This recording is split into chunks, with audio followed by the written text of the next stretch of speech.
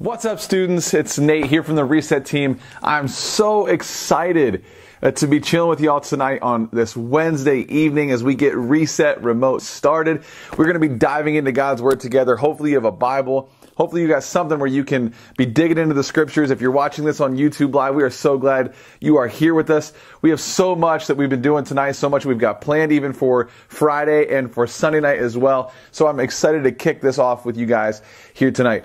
This whole series we're going to be doing is this idea of processing a pandemic, right? How do we process a pandemic? There's this idea of what's going on in our world. There's so much that's being said about it. Everybody and their mother has an opinion on how to deal with this pandemic. But tonight, we're going to get started with this idea of our perspective in a pandemic, right?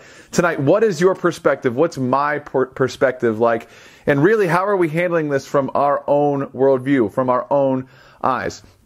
Tonight, we're going to be looking at the story of a guy named Job. And this guy's name is so unique in and of itself is because it's spelled like the word job, right? Like J-O-B. If you've never heard of Job in the Bible, he's got a really cool name and he's got also a really cool story.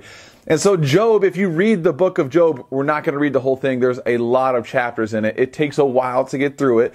But in the book of Job, we read in the very early parts that he was a very successful, wealthy, and just amazing person. The guy had a lot of kids. He had a huge family. He had a lot of friends. He had a lot of cash, did I mention? He had a lot of cows. It actually says that in the beginning of this.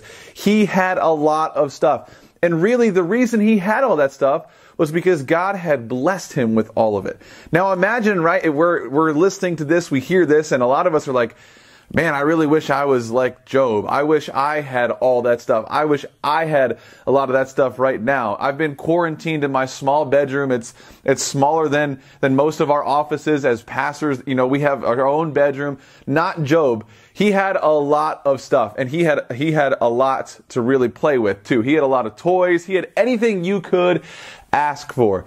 Job was a very blessed man. But that's not all at the beginning of the story. Satan saw how blessed Job was, and Satan goes to God and he says, hey God, what would happen if you allowed me to take all that stuff away from Job? Do you think he would still follow you, God? And Satan begins this ploy. He begins this plan really to try to get under Job's skin, to see if I take it all away, if I ruin this guy's life right now, will he still follow you, God? And so we read early in Job that Satan goes and he takes all of it away. He kills a lot of his family members, all of his houses, all of his barns. Everything is burnt up. Everything is destroyed. And in chapter 2 of Job, it says that even in all of that, Job did not sin and he didn't blame God one time.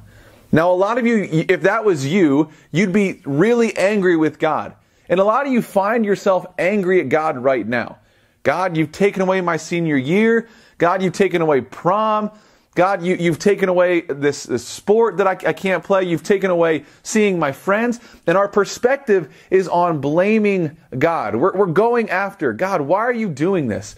And our perspective is really inward focused. Our perspective is all about us. And that's not necessarily okay. See, Job then goes on this journey and he goes on this path of discovering really, God, what are you doing? What's going on here?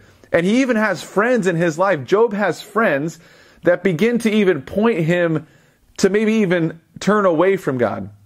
Maybe some of you during this time, you have friends that have been encouraging. And maybe some of you have friends that have been like the opposite of encouraging. And wherever you're at tonight, really, Job experienced it. He had friends, even his own wife. His own wife told him to curse God and die because life was so hard for Job. Everything he had known, everything that he had was torn away from him, and everything changed. And even in that, Job is turning to God. And he had other people in his life that were pushing him and encouraging him to turn to God. We read in chapter 38 of Job, God says to him, now gird up your loins like a man. And you're like, what is gird up your loins? What in the world does that mean, right? Like, what? And what God's saying is, yo, stand up, get ready. We're going to have a conversation. And I'm going to tell you really what this is all about. He says, where were you when I laid the foundation of the earth? Tell me if you have understanding. God sets the scene right away. He says, Job, where were you when I created the earth? You were nowhere to be found. You weren't even created yet, Job, when I began to plan and build the foundation of the earth. You weren't there. You weren't with me when I created the earth. God's beginning to speak of his power. God is beginning to tell Job, hey, do you know who I am? Do you know that I'm in control? Do you know this? And then he continues down in verse 12. He says, have you ever in your life commanded the morning and caused the dawn to know its place? He said, Job, you've never asked the sun to rise. You've never told the moon where it should go. And God begins to show to Job, verse by verse, in chapters 38, 39, and 40. He tells him, I am in control. You need to change your perspective, Job. Yes, all this stuff is terrible that's happening. All this stuff that's going on in your life, it's miserable. No one should have to go through this terrible time, right? But God is reminding Job, I'm in control and I'm doing something bigger than you. See, the main point of all of this, as we begin this plan or how to process a pandemic, the first night is you and we need to change our perspective on God so we can discover what he's doing. We need to set back, and when we put our perspective on God, when we put our eyes on what he might be trying to teach us, we take our focus off of ourselves and we see, God, you might have a plan in this. God, I want to discover what you're doing.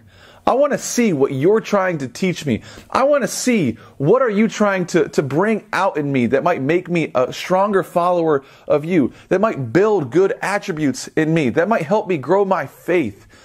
Job changes his perspective here because he sees how strong and how awesome and how powerful God truly is. A lot of you need to do that tonight. You need to change your perspective and put it back on God.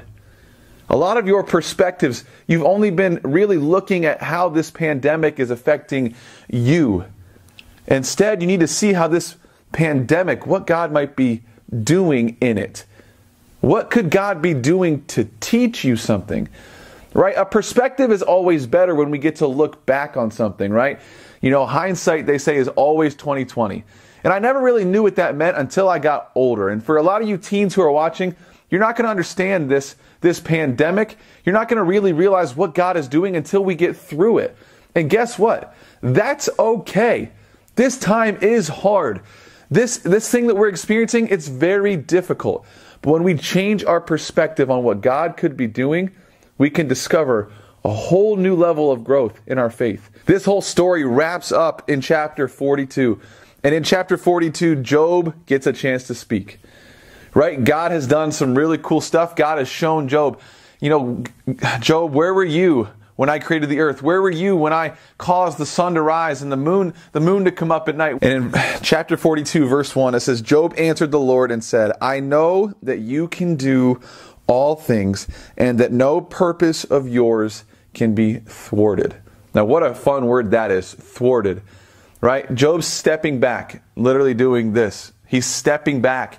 And he's realizing that God's purpose through all of this trouble is going on, that God's doing something even greater than he could have imagined. For a lot of you here today, you're watching and you're like, God, why are you allowing this pandemic? What's going on? You might not see it right now. You might not even see it in a week. You might not see it in 2 weeks. You might not see it in a month. But I need you to realize tonight that God is doing something huge. God could be trying to teach you something. God could be trying to teach you that community is important and that you were taking it for granted before. God could be trying to teach you that you might need to be in your word, in his word more. God might be trying to teach you that you need to be praying more. God might be trying to teach you that those things that you thought were so valuable really weren't so valuable. What is it? Instead of focusing on what God's taking away from you, focus on what God is trying to do in you. Change your perspective. And you will see how God can do amazing things in your faith. This is really cool. I love that we can do this. I love that we can be in God's Word together. We have people who are watching from all over. We got people from Whitney Point watching. We have people from Windsor watching. There's people from Vestal, Johnson City, all over that are involved in this event. I love you guys. I'm so excited to be a part of this event. I will see you guys on Friday. Well, guys, this has been a wild adventure. There are 90-some people still in here, even though we've changed the video 3 times. So I need all of you to pat yourselves on the back. Somehow we are on the internet. I'm going to work with YouTube to figure out why we keep getting flagged. What is going on? It's not due to music. So we are learning what is going on. But how great was Nate's message? How practical was that? And let me actually tell you something. So recently, this last weekend, my wife and I, we decided it was time for us to do some home renovations because we're sitting at home all the time and so we're just looking around, staring at all the stuff that we want to do. And one thing that we decided to do is we wanted to paint our bedroom, right? So we went to the store and we bought the paint. We went and we moved it in the house and we were ready to roll up our sleeves and get painting. But here's the thing. What if we just put the can of paint in the living room and just watched it and just sat there and looked at it? It wouldn't do anything. It would be silly. It would be nonsense. You see, because with a can of paint, the value is in the application. You have to actually take it out of the can and put it on the wall. You have to apply it in order to get the value from it. And the same is true with the Word of God. It comes in application. So there is so much value in actually applying what nature shared to your life. Because all of us have to have a perspective check right now. Because life has been challenging. Some of us lost our senior year. Some of us aren't going to get to do our proms. Some of us are dealing with serious financial meltdowns in our family. It's not easy what many of us are facing. So we need to really take a look at our lives, be honest about what we are facing, and then apply the powerful message that Nate shared and the Word of God to our situation. So that is why it is crucial that in this time we stay connected. So that is why we want to help bring connection to you, which is why after this we are going to be doing some Zoom rooms. What that's going to be basically is an opportunity for you guys to plug in and have a discussion. We have 2 rooms available. One of them is going to be the after party, just going to be games. John Schultz will be heading that up. Games, good time, giving away some prizes and things like that. But the other one is the debrief and discussion. Nate's going to be in there. Some leaders are going to be in there. And it's an opportunity for you to really unpack what God is teaching you and a chance to talk and get prayer and discuss serious spiritual things. Guys, if I'm going to be honest with you, this went very well. We are so happy that you guys jumped video to video to video. I could not be more happy to be part of Reset. Thank you so much. We are going to work this out and we are going to get this live again on Friday. That's the night that I'm speaking, but you know what? It doesn't matter because we are a movement. We're not just a bunch of people watching a video. So I'm really happy to be a part of this movement. So let's go ahead and get going in the Zoom rooms. The information is in the description. I will see you guys on Friday. Get in there and apply what God is teaching you.